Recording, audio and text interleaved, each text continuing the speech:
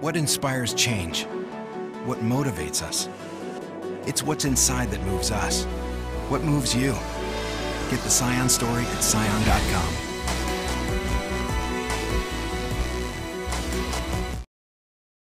Last night, the legislature passed the fifth version of the FY14 budget 10-4, with 2 Republicans and all Democrats voting yes on the measure. So what's in it? The total revenue projections are at $804.5 million. $120 million is for tax refunds. The governor wanted to only set aside $113 million.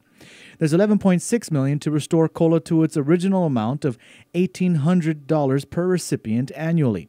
The governor wanted to pay $1,500 annually. There's $8.4 million given for the Hay study, which now matches the governor's numbers. And $68 million was given for health insurance, but it also allows the governor to pick between the non-exclusive or the exclusive contract. Appropriations Chairman Senator Ben Pangilinan is hoping that this will be a version of the budget that the governor can sign.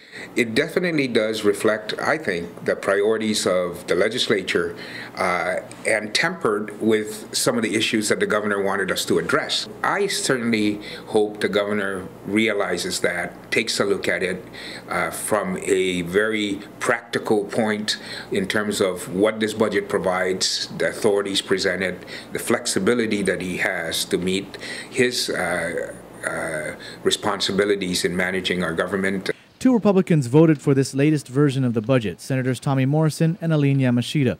Although there were some things in the budget she would like to see changed, in the end, Senator Yamashita says she felt it was more important to vote yes in the spirit of compromise. I know that some folks really want to frame it as a party issue, but Clint, honestly, I looked at it as a family's issue, and this is our 5th version of the budget.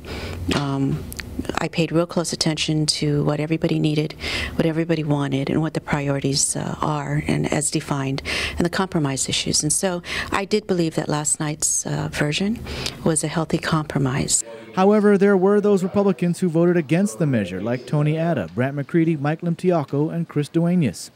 Senator Duenas made a motion last night to recess in light of the recent financial crisis at the hospital.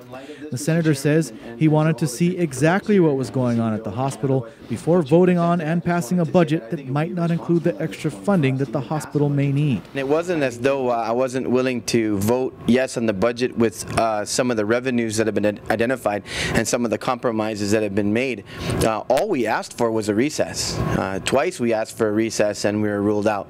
So my biggest reason for not voting for the budget is because I wanted to take a pause and at least see what we could do for the hospital, because Mr. Ulrich basically said straight out, there's no question that they will be back to the legislature the way things are tracking right now.